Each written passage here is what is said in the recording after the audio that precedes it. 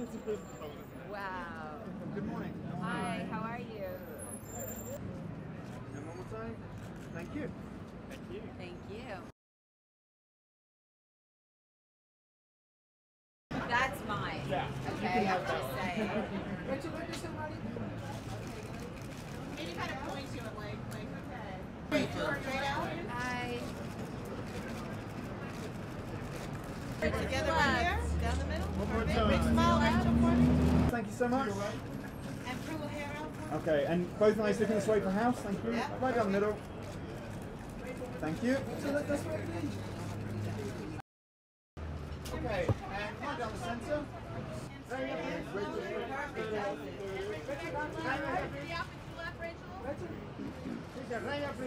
One more time, Rachel.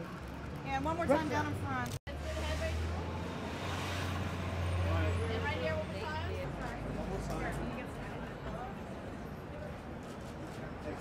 Okay, thank you. Thank you.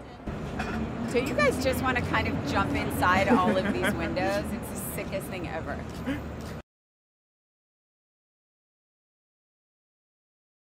We kind of have designed these windows in collaboration with Rachel Zoe, and it's been a fantastic process. We've really been inspired by the sort of the decades of glamour and Hollywood glamour specifically, so everything from the 1930s through to the 1970s. Rachel has brought a fantastic sense of style to our windows. I don't remember being as excited to be a part of something as I was about this, because Tiffany, I mean, I think for anybody, resonates as one of the most iconic names and brands in jewelry, I think, around the world. It's been an incredible collaboration. You're going to be able to see some of these windows throughout the world. Tokyo, Singapore, London, Beverly Hills, and here in New York. So I hope everyone travel the world and see that. But it's been incredible. I am truly honored.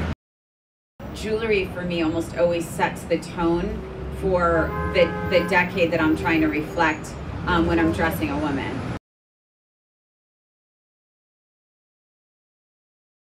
Tiffany is one of the most iconic brands in the entire world, and to do this collaboration, I mean, it was a dream. I mean, it's like, I still don't believe it's real. I'm looking at kind of what we've been working on, and I can't even believe it's come to life like this. It's amazing. All of these are really about different eras in glamour, and as it pertains to kind of the glamorous, iconic women of that decade, and sort of what we're feeling, what was the kind of decor at that time, what was in style at that time. I think everybody always pulls out all the stops for the Oscars, so I hope we get to see some extraordinary jewelry. I was lucky enough to be able to work with Tiffany last year with Anne Hathaway, and that was incredible.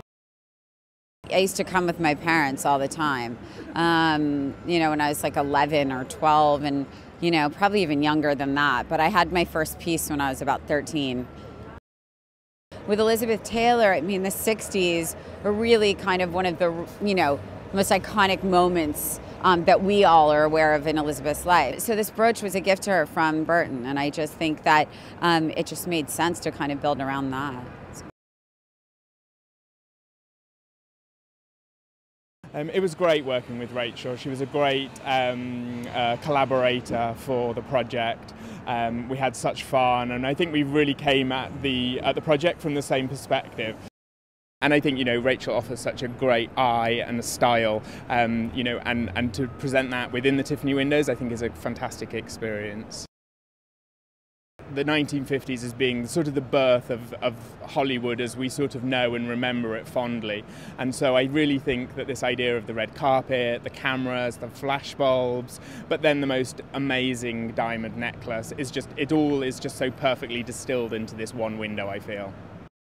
The thing that I like the most about the Academy Awards is really just waiting to see with anticipation as to who wears what jewellery and what looks they go with, and that's, I think, for me, the most exciting part of the Academy Awards.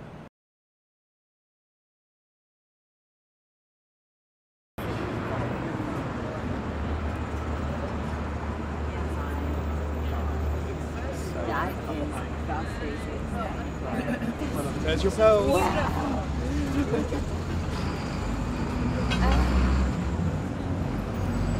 Right? really want to be in this window. Okay. This is just, it's gorgeous.